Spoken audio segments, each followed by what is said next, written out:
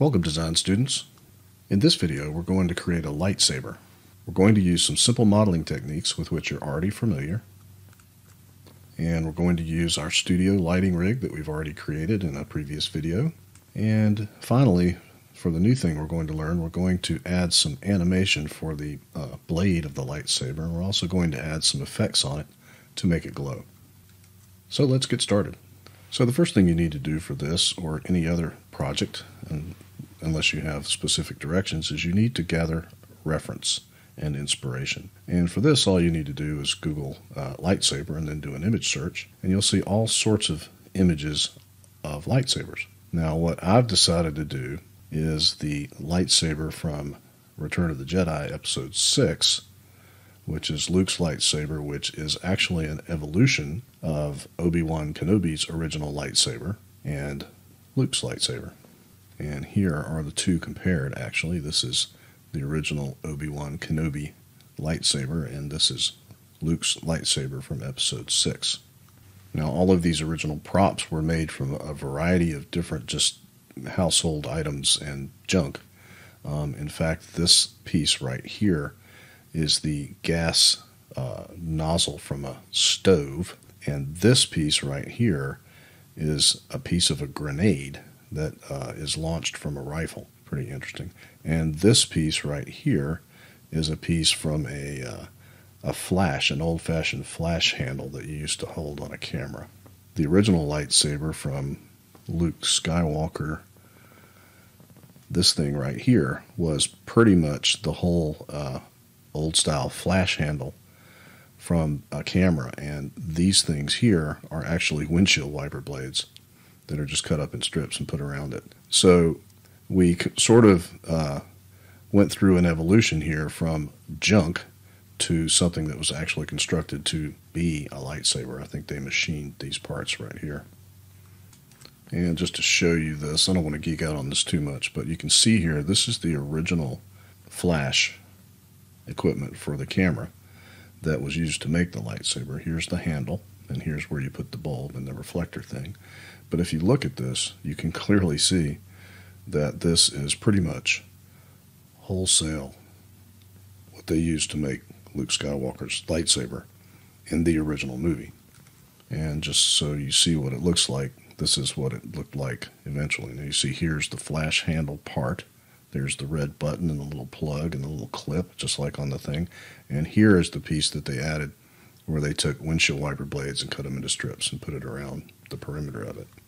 Now, the actual lightsaber effect was done with basically a stick sticking out from the end so that the actors could actually fight with it like a sword, and then the lightsaber effect was put on it in post-production. It was actually hand-painted onto the film in a process called rotoscoping. Okay, so back to the subject. So I've decided to create one from Episode 6, which is this one.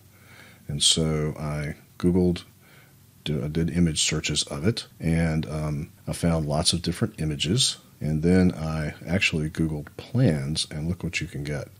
You can get actual measurements and blueprints for these things if you want to. So I want to save this image, and I just want to demonstrate to you how to save an image into your project folder for use as reference. So I'm going to right-click on this and click Save Image As. And I want you to notice that it is going into my lightsaber project folder that I have already created, and I'm putting that in the Images folder in there. And the reason I'm doing that is because I'm going to use these in a program called PureRef that I'll demonstrate to you and that I will put on your computers as well for your use. So I'm going to go ahead and save this. And then in Maya, I have created a project folder, and I used project window, and you can see here, there's my project folder, and I put it in my Maya 2023 folder, which happens to be on my external hard drive. So here I have PureRef open, and I'm going to navigate to my project folder where I have the images stored. And here are my images. And then all you got to do is drag them in. Now, these are WebBP images. I can't use them without converting them somehow. Then I'm going to zoom out, and I'm going to move these around. And what I can do is I can scale these and sort of layer them and have them sitting there for reference if I need it. And here I have do I have the same thing twice? Maybe. But the cool thing about PureRef is that it stays on top of your editor window, and you can move around and zoom in and out on your pictures and get a good look at detail and stuff like that without having to switch back and forth to a web page or to, the image program on your computer. I mean, it's made to do this. Now, I'm on a PC, but if you're on a Mac and you have PureRef selected, you'll see your main menu up here at the top. On a PC, you right-click, and I'm going to go ahead and save my PureRef collage here, and I'm going to put it in my lightsaber images folder, and I'm going to name it lightsaber reference. Now that is my little PureRef file. Now if this is annoying you at some point and you don't want it to be on top anymore, you can go to the main menu and change the settings. Uncheck always on top. You can put it on bottom. Now it's disabled, and so when I select Maya, it's going to disappear. And if I want to look at it again, I can just hit Alt-Tab on my PC and select the program and bring it back. If I want it to be on top again, I can change the settings back to always on top. Now on a Mac, that would be Command-Tab to switch to the program. And if you want to move the window around, you just right-click and move it. So I'm going to move this off my screen for a sec. And then I'm going to create a free image plane for modeling reference in my scene. So I'm going to go to Create, Free Image Plane. And there's my free image plane. Now I have my attributes editor turned off here, so I'm going to click on it to open it back up. Here it is. Here's the image plane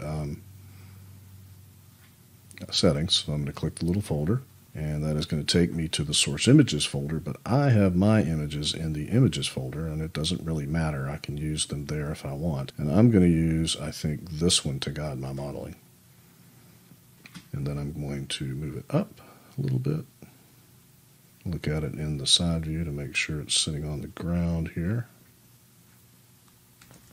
And then I'm going to create the cylinder that this is going to be based on. But I'm going to use my PureRef images to determine that the entire length of the lightsaber here is 278 millimeters. So if you can find measurements, that's great. I would encourage you to try to make this thing to scale. So how do we determine how big our cylinder is in Maya? Well, the general default units in Maya are centimeters. We can change that if we go to the Preferences, which can be found under Windows, Settings and Preferences. And on a Mac, you can click the Apple menu and bring up the Preferences. So I'm going to go to Settings right here, and I'm going to click on it. And here are our units. Right now we're in centimeters. Now I can change that to millimeters if I want, but I'm going to leave it in centimeters because we should know from science class that 278 millimeters is 27.8 centimeters. So what I'm going to do is move my window over here and create a cylinder, and I'm going to go to the polycylinder node here. And remember, I can also do that in my channel box by clicking right here. And for the height, which is the length of it if it was laying on its side, I'm going to make it 27.8. And you can see that it gets quite large. And then I'm going to get my rotate tool. I'm going to double click and make sure that the snapping is on. And I'm going to rotate it so that it's laying on its side. Then I'm going to grab my image plane, and I'm going to switch to the front view.